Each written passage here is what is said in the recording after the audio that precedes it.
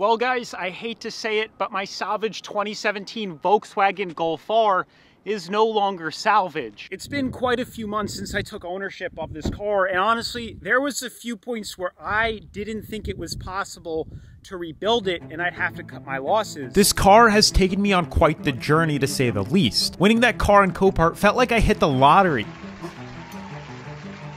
That was so easy. But that feeling didn't last that long. Once I got the car in person, I knew I was in over my head. I know my limits, and from the outside, everything looked doable on my own. But that is until I got a closer look. It wasn't the deployed airbags, or the ruined dash, or even the front end that scared me. It was what was hiding underneath. Frame damage. But I knew I couldn't give up. I had to prove to myself and you guys that if you put your mind to something, you can achieve anything. And with a little perseverance and help from my friends at 23rd Garage, I started to see the light at the end of the tunnel. After months of waiting, my delayed parts had finally started to arrive, and the car was finally starting to look like a car again. All that was left now was just getting the car repainted. And even with all those challenges that I was able to overcome, you have to remember, this is my first time ever really working on a car. I wanted to just challenge myself and see if it was possible. And, you know, I'm gonna let you guys be the judge of that. So without further ado, check out the Volkswagen Golf R.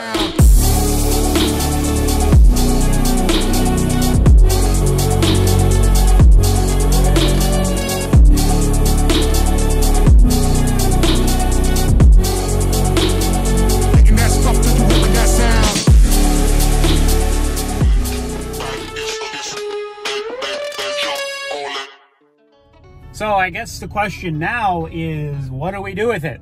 I can keep it and modify it, which I've actually modified it a little bit more than the previous video. We actually put new brakes and rotors on to stop that annoying clicking sound. But honestly, it's like, do I keep it? Do I sell it? And honestly, I'm leaning more towards selling it so that, you know, we can continue to do different builds, either another wrecked car, or maybe we go into flipping cars. I'm not so sure. I didn't even think we'd get to this point so quickly. It's pretty incredible if you ask me. So I'm reaching out to you guys. What do you think?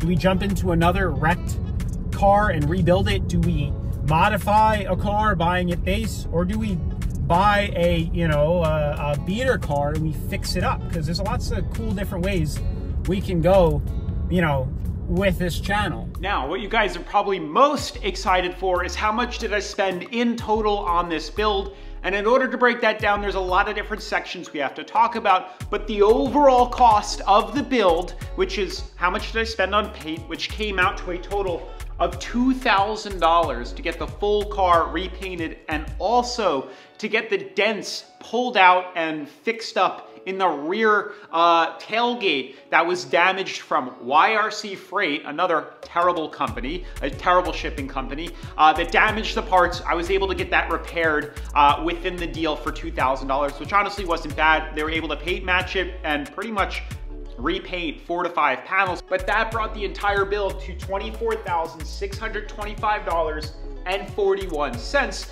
which isn't bad. That's below my $25,000 budget. Now, funny enough, I've been keeping and holding on to all of the used parts that were salvageable from the build, pulling off trim panels from the, you know, exploded dash, as well as just parts off the old destroyed tailgate that actually wasn't damaged in the accident at all. And I've had all of these up on eBay, and there are still maybe about 10, 15 or so items on eBay. And I've actually been able to sell about a dozen of them, which surprisingly has earned me about $600 to $700 in earned income, which brings the build back down to about $24,000, which isn't bad. So, overall, what exactly is next for the car? Now, I guess the rebuild series is officially over with this video because there's nothing left to rebuild on this car. However, I don't think it's going to be the last video where you see the Golf R in, because I do have a few other things in mind that I want to do. Maybe some small cosmetic upgrades, maybe explaining how exactly the title, the rebuilt title application goes and how exactly I was able to do that. I want to explain that, and maybe a few other videos. I don't know if you guys are interested, wanting to learn how to do your own alignment on a car and just things off the top of my head. But ideally, I think the best way to move forward with this channel would be inevitably to sell this car and find another project to work on, whether that, like I said, another car to rebuild, maybe a clean titled beater car that we can fix up, or so on and so forth. But obviously, I think in the next couple of days, I will have this car up for sale. If any of you are actually interested in purchasing this, feel free to send me an email, which is in the description of the video, or just leave a comment, let me know, because it's a pretty solid car. Everything's fixed, everything drives well. So I'm thinking of listing it for 25 or 26K. But obviously we'll see what happens there. But I think 25 to 26K is about what this car goes for with only 34,000 miles. Keep that in mind. It's a 2017 fully loaded adaptive cruise control.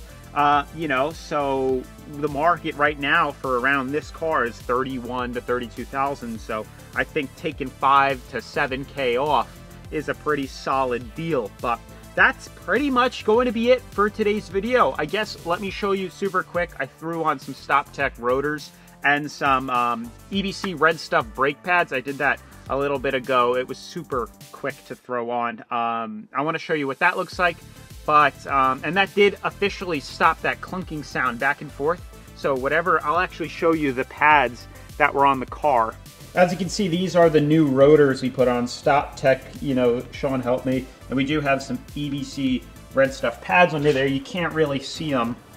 You can kind of see some red showing through if it focuses. You can see the red EBC pads in there. And that stopped the clunking. These were the old pads that they used or whoever had on the car, and these, I don't know what brand these are. I mean, they got tons of meat left, but there's no, they're definitely not OEM, and these are smaller on the ends here, which allowed it to shift in the brackets. So I'm glad these are off, and I'll give these to the next owner of the car. So, was it worth rebuilding this car? Definitely a loaded question. We could separate that into two different parts. I think financially, going over the numbers, and then as a whole. If we start with the numbers financially, being that I'm in the car about $24,000, $25,000, and I'll probably be able to get $25,000 to $26,000, then we've broken even on it. Now that excludes labor. If we include labor, another $5,000 to $6,000, then no, it is not financially worth it. And ideally, I did break even because cost about 25 and the car's worth that, so we broke even that way. So if I was to keep this car as my personal, then yeah, I saved about 7 grand from buying a clean titled one. And you don't even know what's wrong with clean titled ones. You're taking a risk even when you buy clean titled. But I would be in it, and I am saving money, about 6 to 7K by rebuilding this myself, excluding labor, which is really freaking cool. If you know what you're doing, you can save, or you know, I don't know what I'm doing, but I was able to rebuild it. You can save quite a bit of money if you want to take on such a big project like this. Now, as a whole, it was also 100% worth it because, like I said, I have learned so much. It's going to save me so much money now that I know how to work, at least on European cars, but work on cars in general. It's really getting over or getting that confidence, because I remember I was afraid to take off a bumper when I got my first car. I thought I was going to break it.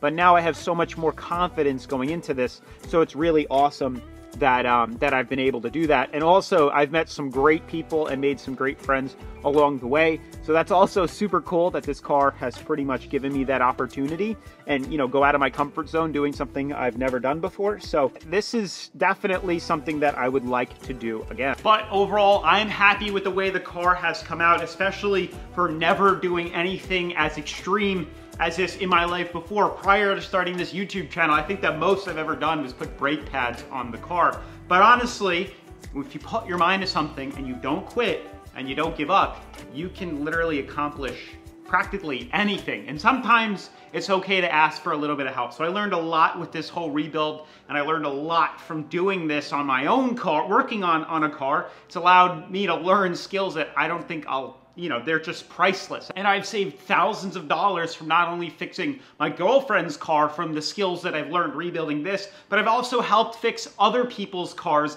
in the community, friends, family.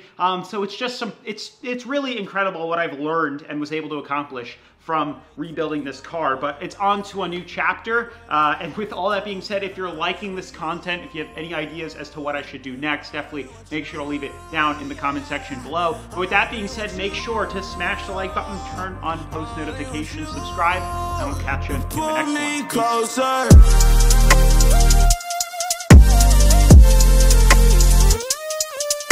Also, before we sign out, check it out. They were able to do an incredible job fixing the damaged area on the back here. Totally perfect. I'll show you what it looks like. Look at that. Beautiful. Like it was never there.